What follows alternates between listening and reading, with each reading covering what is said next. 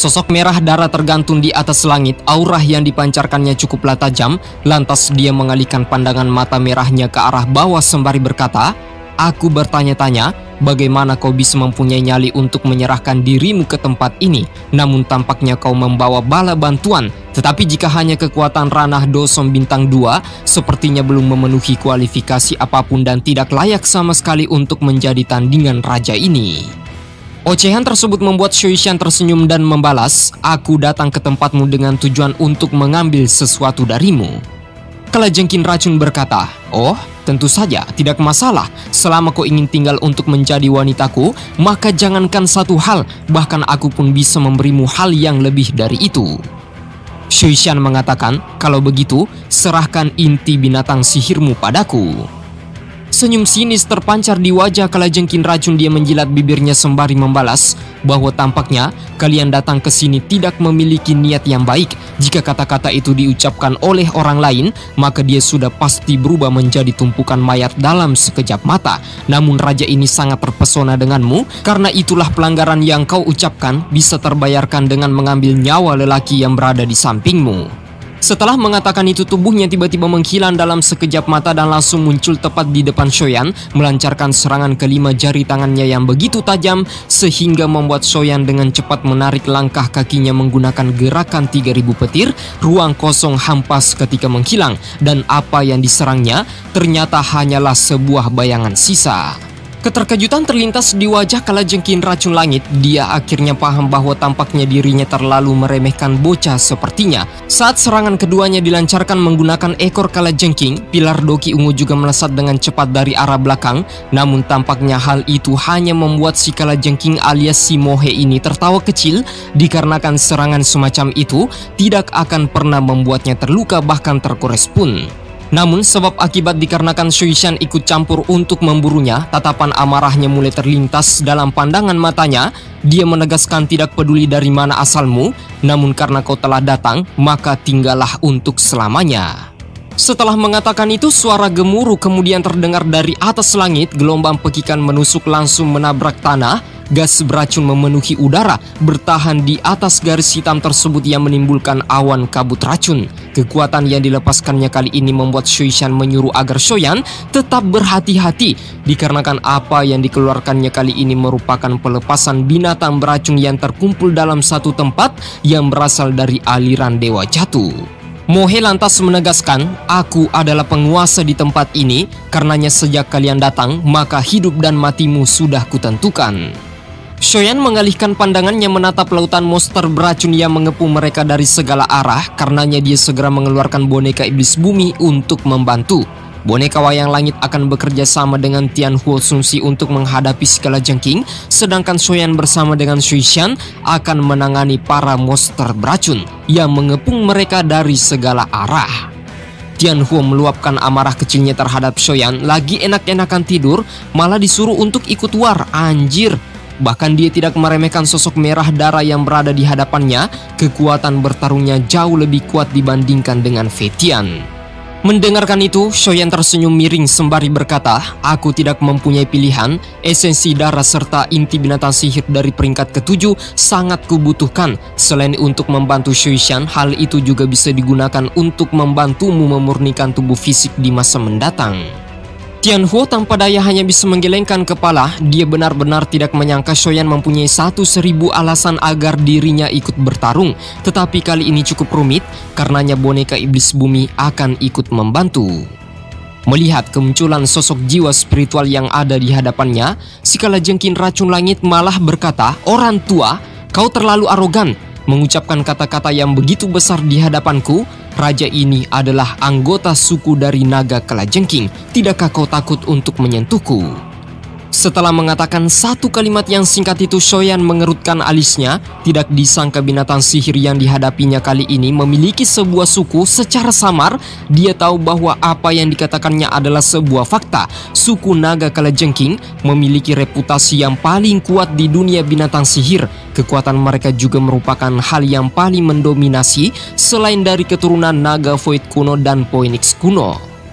Xiao berteriak ke arah Tianhuo untuk segera menyelesaikannya, namun ekspresi liar terlintas di wajah kalajengking racun. Amarah membunuh melonjak dalam pandangan matanya sembari berkata, "Karena kalian semua mencari kematian, maka aku akan segera mengabulkan keinginanmu, wahai para semut kecil."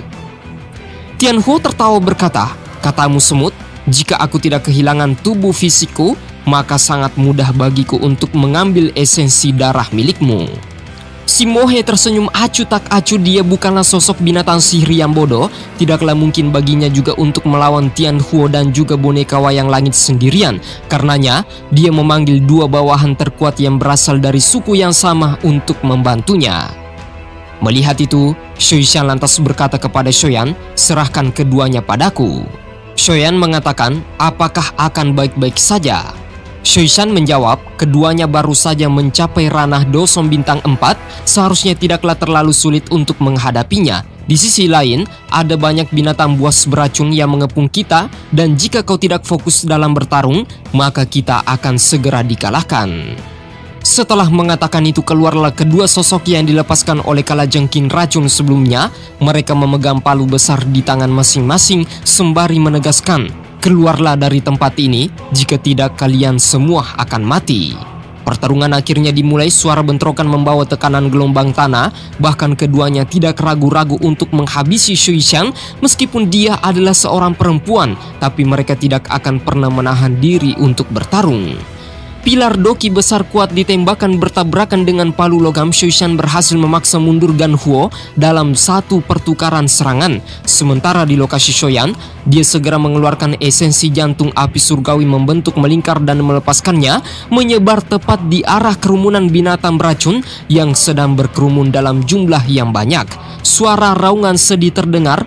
Mereka berteriak histeris kesakitan dan sekejap berubah menjadi tumpukan abu.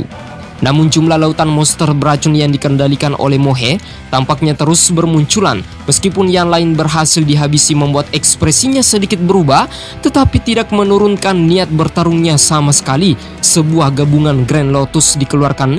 Nyala api hijau digabungkan ke dalam 5 perubahan cincin api, membentuk serigala api raksasa, dan dilepaskan melompat melintasi langit memancarkan suhu tinggi sehingga untuk yang kedua kalinya para binatang racun yang terus bermunculan kembali dibakar tanpa menyisakan tanda-tanda kehidupan. Lautan pembantaian itu membuat Mohe cukup kaget. Tidak disangka, bocah Dou Zong bintang 2 sepertinya memiliki sebuah api surgawi yang mengerikan. Saat mengalihkan pandangannya, Tianhuo berhasil melancarkan serangan keras tepat ke arah tubuhnya sampai membuatnya memuntahkan darah. Setelah menerima pukulan dikarenakan dia lengah, kalajengking racun meraung dengan amarah. Ini adalah kali pertama dia dipojokkan di kandangnya sendiri. Karenanya hari ini tidak ada yang akan bisa lolos untuk lari dari tangannya. Tidak pikir panjang, Mohe segera merilis sebuah teknik yang bernama menelan langit, dan dalam sepersekian detik tubuhnya langsung membengkak. Wajahnya juga berubah mengikuti ukuran tubuhnya, langsung berevolusi menjadi binatang buas seutuhnya berukuran 1000 kaki. Tetapi sayang, meskipun berhasil mengubah penampilan tubuhnya, boneka iblis bumi tidak gentar untuk melancarkan serangan tinju peraknya. Pandangan kalajengking racun semakin suram. Dia menghardik amarah mengatakan, "Bajingan, raja ini akan mencabik-cabik kalian semua menjadi ribuan keping." Setelah mengatakan itu, dia melebarkan mulutnya mengeluarkan energi padat warna darah dalam waktu sesingkat mungkin.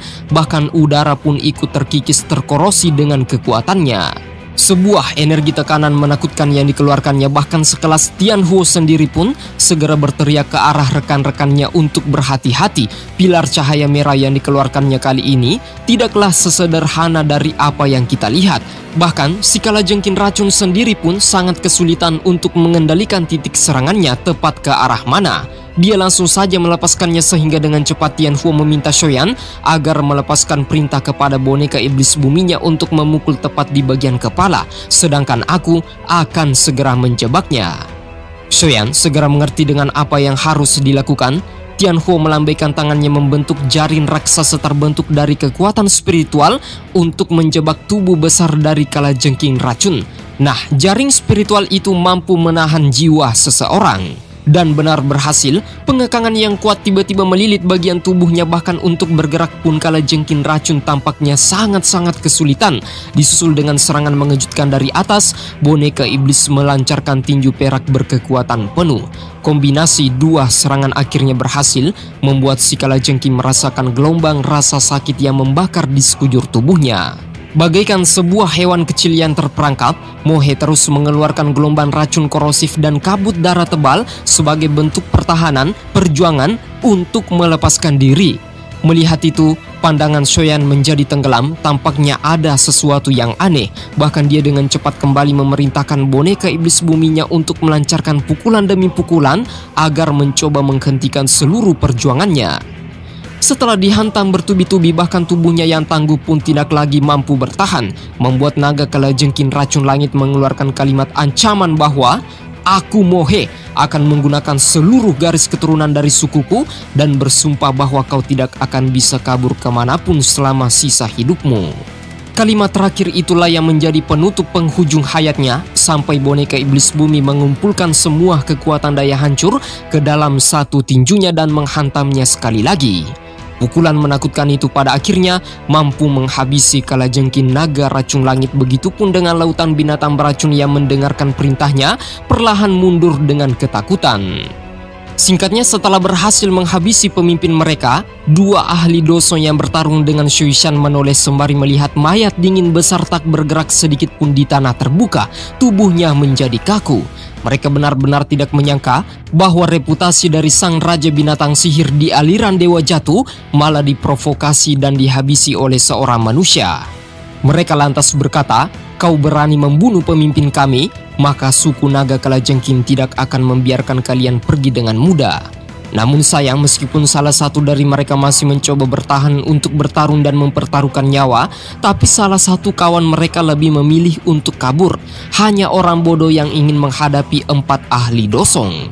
Sehingga Shuishan acuh tak acuh tersenyum dan berkata kepada satu orang yang tersisa, "Apakah kau ingin pergi sendiri ataukah menungguku untuk menyerangmu?" Setelah mendengarkan itu, dia berpikir cukup panjang. Jika berani melanjutkannya, maka dirinya pun juga akan berpindah alam. Karenanya lebih baik mundur untuk sementara waktu. Tetapi dia memperingatkan kepada seluruh orang yang berani memprovokasi suku naga kalajengking, mereka tidak akan berakhir dengan tenang. Singkat cerita, setelah pertarungan usai, kelompok Shoyan berniat untuk mengambil barang yang mereka butuhkan sebelum terlambat. Dikarenakan keributan yang diciptakan dari pertempuran besar ini tidak bisa dihindari, sangatlah menarik perhatian beberapa binatang sihir ganas lainnya yang masih tersisa di aliran dewa jatuh. Shoyan kemudian meraih tubuh binatang kalajengking sembari membentuk segel mengeluarkan api surgawi kombinasi dengan cincin api dan menyapu seluruh tubuh si mayat Mohe, mengubahnya menjadi tumpukan abu tak tersisa. Setelah menyusut, maka muncullah di permukaan jenis esensi darah murni dari keturunan mereka dan juga hal yang paling mereka butuhkan, yaitu inti binatang sihir peringkat yang ke-7. Shoyan melambaikan tangannya memperlihatkan esensi darah dari mayat naga kalajengking racun dan dia mengatakan kepada Tianhuo, "Ini adalah benda yang sangat aku butuhkan untuk membantumu juga memperbaiki tubuh fisik dan tidak lama lagi kau akan segera mendapatkannya." Tianhuo membelai janggutnya, mengangguk sembari tersenyum bahagia. Setelah sekian lamanya dia hidup menggunakan jiwa spiritual, bahkan telah menahannya setelah bertahun-tahun. Akhirnya dia pun sangat bangga dan bersyukur bertemu dengan Shoyan. "Bocah, aku akan mengingat semua bantuan yang telah kau berikan dan tidak akan melupakannya sepanjang sisa hidupku." Shoyan memberikan timbal balik atas semua budi jasa bantuan yang telah diberikan oleh Tianhuo. Begitupun di sisi lain dalam hati Yao Tianhuo Sunsi, dia benar-benar sangat iri kepada sosok yang disebut oleh Shoyan sebagai guru, dikarenakan betapa beruntungnya dia mendapatkan murid luar biasa sepertinya. Dan setelah semua urusannya usai, mereka berempat kembali melanjutkan perjalanan dan sesegera mungkin meninggalkan lokasi pertarungan.